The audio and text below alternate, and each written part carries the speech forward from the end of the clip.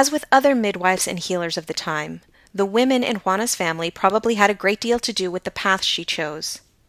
Juana's paternal aunt, Guadalupe Briones de Olivera, served as a nurse at a mission in Southern California, while at least two other relatives of Juana's were known to be healers or curanderas with impressive credentials. One of her sisters, Agreda, is documented as having baptized a child who had died during childbirth at Mission San Diego in 1822.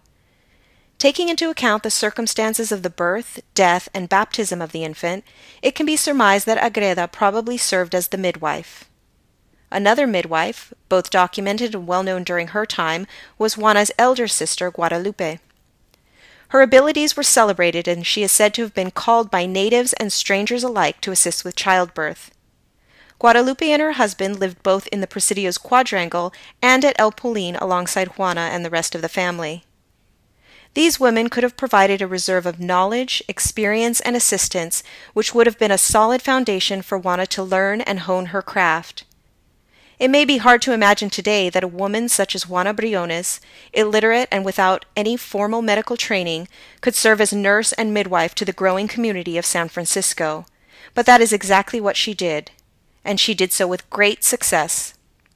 Her knowledge and skills were highly respected, and it is said that the new community of Yerba Buena, present-day North Beach in San Francisco, was named after her famous herbal mint tea.